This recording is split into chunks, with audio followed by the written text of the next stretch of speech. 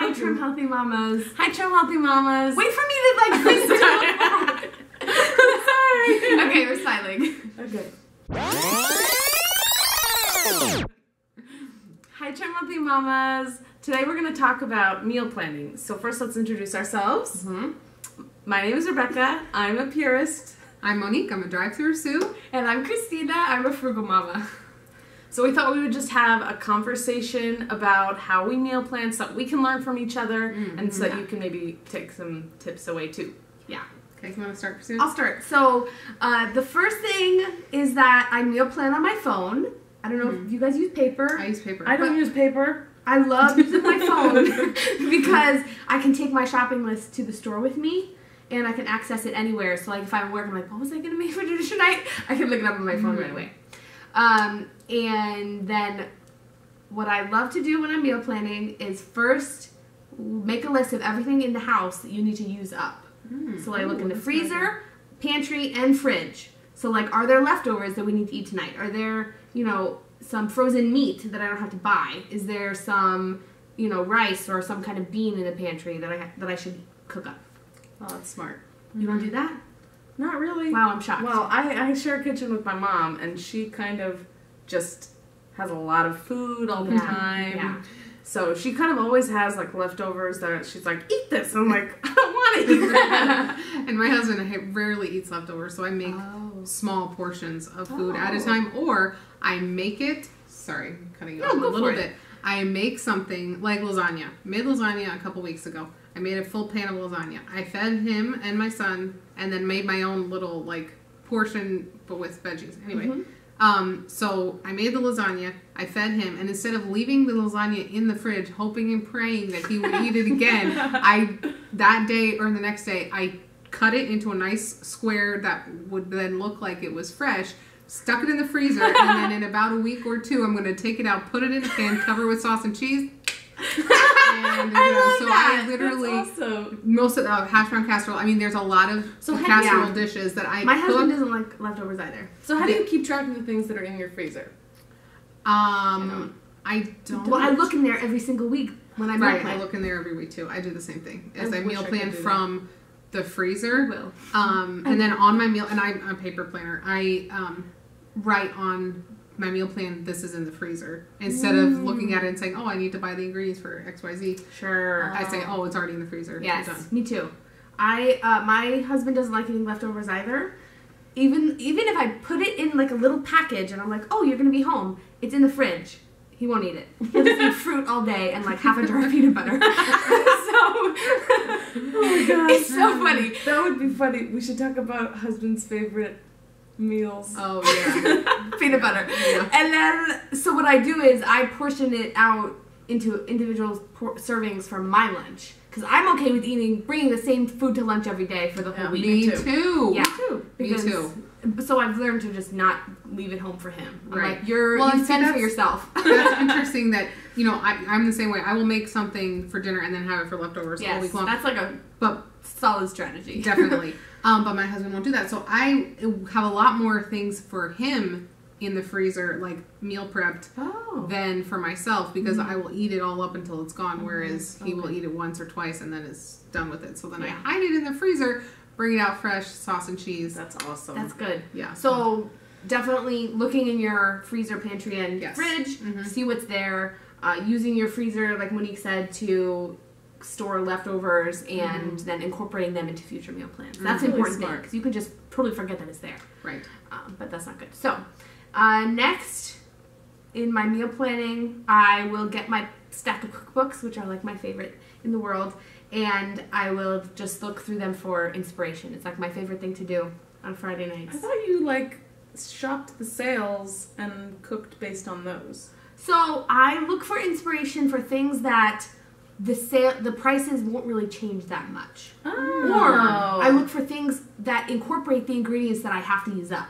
So like I'm like, oh, I know I have baked chicken and I know I have a spaghetti squash. So then I'm looking to see, are there any, and I have the list of stuff that I have already that I have to use up. So then I try and use home ingredients as much as possible. And that usually fills up like half of the meal plan. Then I leave some of my meal plan open so that when I get there and shop sales, then I can... Oh, so you plan some when you're at the store? Yes. Oh. Or I will just buy whatever, and then when I get home, then I'll do the more meal planning, like, I bought this because it was on sale, or it looked really good, and then how can I use it up this week? But because I shop my pantry first, it's not like I forget about stuff. And that's one way to reduce food waste, is to eat up the food that you buy, because so much of our produce especially just rots in the fridge. And it, like, I've gone on my personal campaign is to stop that from happening. So yeah, that's great. We should call this video like meal planning / meal prep, because you want to talk about meal prep? I want to talk about okay, that go ahead. So with the grocery shopping and planning what you're gonna eat, yes. When you get home from the grocery store, please wash your berries with water and vinegar. So big bowl, berries, splash of vinegar. Soak it for the rest of the time you put the rest of the groceries away, and then rinse them off. Let it dry on the counter. The kids are going to grab them. That's okay. And then put them away. So then they're washed and ready, because I'm much more likely to eat them and feed them to the kids if I don't have to wash them every stinking time, and they last longer with the water and vinegar. Somehow it makes them last longer. Oh, that's good. Also, when you're browning meat, for me, I've started since Trim Healthy Mama, browning half beef and half turkey most of the time, because or especially for S meals. For E meals, I don't usually use ground meat at all, but the turkey, if it's on sale or whatever, and I feel like it absorbs, I don't know, I just like it better. Yeah, the texture is good. So I browned 3 to 5 pounds at a time and then freeze it. Ooh.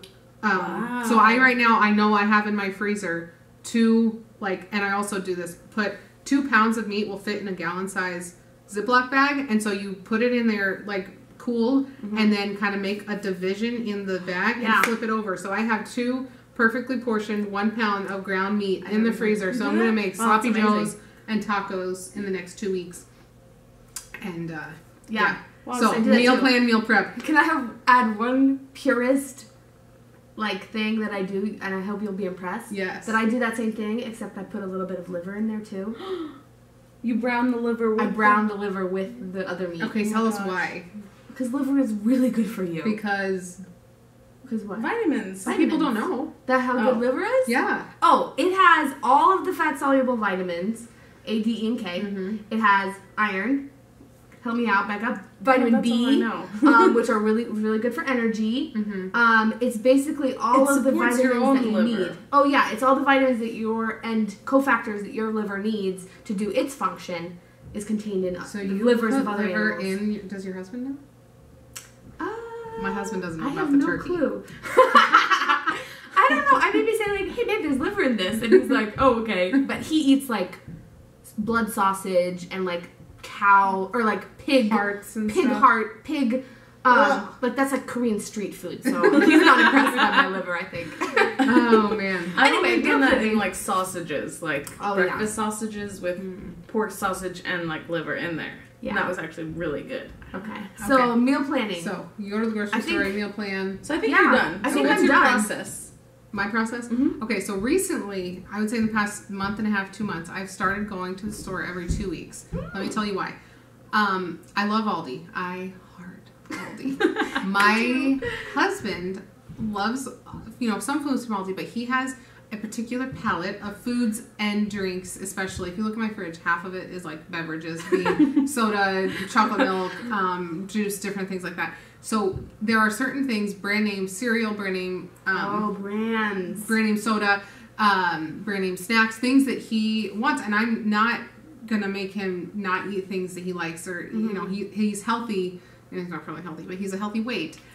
So we don't need to be. I don't need to be strict with him or anything like that. Yeah. So there are certain things that I cannot get at Aldi. So what I had been doing previous to every 2 weeks was going to Aldi, and then that same day going to another grocery store, whether it be Hy-Vee or Target or something like that, and getting the few things that we needed there, and doing that every week. Well, shopping with 2 children is no. And let me tell you, shopping at more than one store every week is like a recipe for spending too much money. Oh, I definitely. don't know why. It's like you see more different things at different stores and you want more stuff. Right, so what would happen is I would get to like my max at Aldi, and well, at Aldi it feels like you can just buy the whole store and you still only spend $96. But you get to your max. And then it's like, oh, I have this much money to spend at this store, but then it was like, You end oh, up but this going is on over. sale, or this is... Exactly. One store a week. Right. So then when we first had our second child, our local grocery store, Hy-Vee, love you Hy-Vee too, they do grocery delivery, which if you spend over $100 is free. So we were doing weekly Hy-Vee grocery delivery. The problem with that is I felt like I wasn't getting as much good ingredients to make foods, like make meals. It was a lot more prepackaged stuff, which again you can still do on Trim Healthy Mama, but it wasn't. I didn't feel like I could just go crazy in the produce department because the Aldi produce is so significantly cheaper than the Hy-Vee produce. So how do you get it the best of both worlds? So now best of both worlds. Here we go. I do 2 weeks at a time because I can get 2 weeks worth of soda, 2 weeks worth of name brand cereal, 2 weeks worth of name brand snacks. Things that I know my husband wants and, happy... Asks for? Yes, exactly. Makes him happy. So I can get 2 weeks worth of that, or dog food, some paper products, pull-ups, that kind of thing. Yeah. You can get 2 weeks worth of that at Hy-Vee grocery delivery, and then I go to Hy-Vee on the same day. Aldi. So I go to Aldi in the morning and I get my Hy-Vee delivery at night. And so I plan for 2 weeks at a time, 5 meals per week that I'm going to cook or use from, the freezer that's already done. Because we do eat out or have takeout or stuff like that, which is fine. Yeah. But I am able to stay under budget because, what we have budgeted per week, I spend half of it at a Hy-Vee or, a little bit less than half a Hy-Vee and then the rest at Aldi. And I can just go bananas with bananas and produce and things like that. Because I'm, getting the most money. Right, I'm getting the best of both worlds, and then I feel like we're spending less and eating up the food better. Yeah. That's awesome. In 2 weeks. In 2 weeks Definitely. Versus every week going to 2 stores. It was crazy. So now I go to one store every 2 weeks. Once every 2 weeks get a delivery, and I, that sounds awesome. That's awesome. Yeah, I do shop once a week, but it would be awesome if I could shop every 2 weeks. Well, you have limited space, though. Exactly. So I have limited space because I share a kitchen with my mom. She goes shopping every 2 weeks and buys up the whole store so the fridge is entirely full. And the freezer and the pantry. And she does not shop her pantry. She does not shop with a list. I love you, Mom, but please shop with a list. Shop with a list. But she's going to say, I've been doing this for 25 years. That's exactly what she sounds like.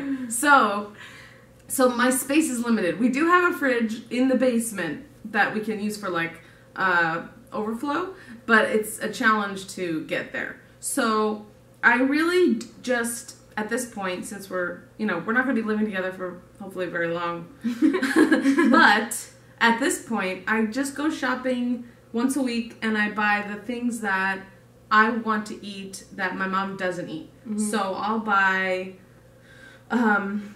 she does like fish, but I'll buy a fresh type of fish, some greens, nuts, snacks. Any kind of thing that I want to eat for snacks, I need to buy. Mm-hmm. But my mom will buy big roasts of meat. Yeah, vegetables. Big meals that me and my husband just eat with them. Yeah. And she is doing Trim Healthy Mama, so she's really good at S meals. Mm-hmm. E meals still kind of stump her, but it's okay. So we do eat together a lot, so she does a lot of the shopping, but I buy the things that I want to eat. And then I usually plan 2 meals a week that I buy all the ingredients that I'll cook for us. So I really like egg roll in a bowl.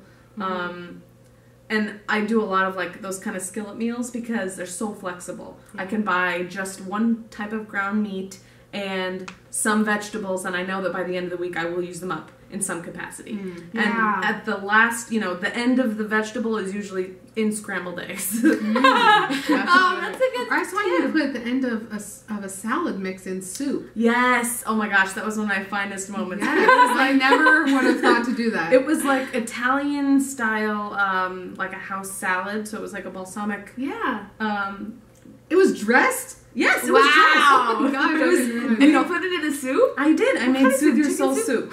So I just had like ground beef with like beef broth, and then I put the salad in there, and the greens wilted. So I think I also might have put some not naughty noodles. I don't know. But the greens wilted, and you know, in soup I would have put olive oil and like balsamic escarole anyway. or something. So it's kind of like along that line. Exactly. Yeah. Wow, that sounds awesome. That's one of So that was your proud. proudest reuse. Okay, can I talk about my proudest moment? Yeah. Okay. This is a long enough video. Yeah, why not? Whole chicken in the crock pot. I just like am doing this all day after that because you can cook. I mean, you eat it the first day as a regular like a roast chicken. Then you make your chicken salad. You put it in chicken enchiladas or chicken quesadillas with low carb tortillas, drive-through soup, and then you have all these chicken bones. So you pull off the chicken that night when you're done with it and use that for the rest of the week or freeze it or whatever. And then you put the bones and water and whatever vegetables and spices and stuff back in the crock pot, and overnight you make bone broth. Awesome. Oh my gosh, it's so good. And now that my 6-month-old is eating, I love feeding him bone broth like mixed in with different things. So I'm like, oh, he's so healthy. That's awesome. So yeah, whole chicken in the crock pot, hands down, my favorite. Like, use it or like, cook it once, use it a million times. Yeah. Can I talk about my finest moment then? Yes, sure. Totally. My finest moment is making Trim Healthy Mama and ramen noodles.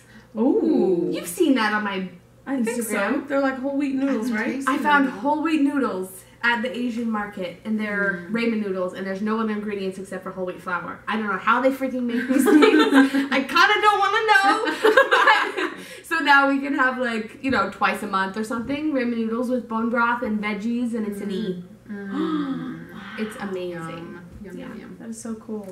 Yeah, so we kind of started talking about meal tips. But well, we were meal plan. Yeah. Meal plan and meal prep. I love meal prep. We try and post our meal prep. Monique doesn't. Instagram. Do you? On Instagram stories. Yeah, the stories. So it's only available for 24 hours after you post it. So I usually do Saturday. Just check on the weekends. Yeah. we'll see if we can do some meal prep. Sometimes I meal prep on Tuesdays because it's my day off before I work. That's cool. Days. So I might catch a meal prep on Tuesday. That's why we love Instagram. Yeah.